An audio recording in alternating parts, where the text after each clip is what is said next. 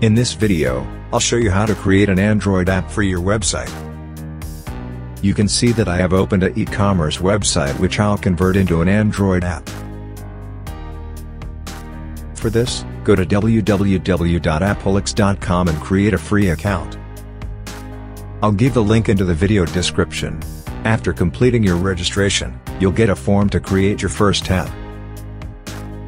Now enter your website URL correctly. Remember to remove the HTTP or HTTPS part from your web address.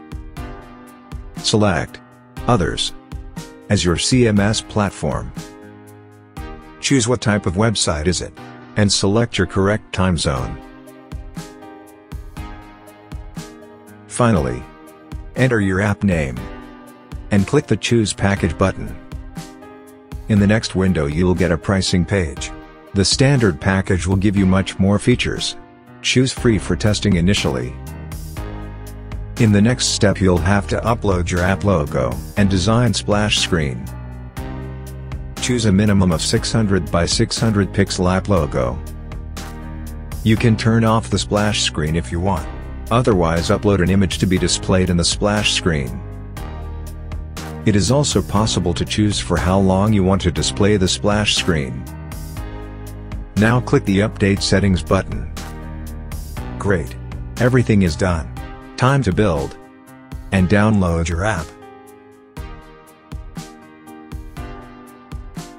Click the Build App button, and Appilix will start building it. It will take maximum 5 minutes for the app to get ready. After 5 minutes, reload the page and download your Android app. Now, it's time to install the APK file into your Android device. Let's check how does it look.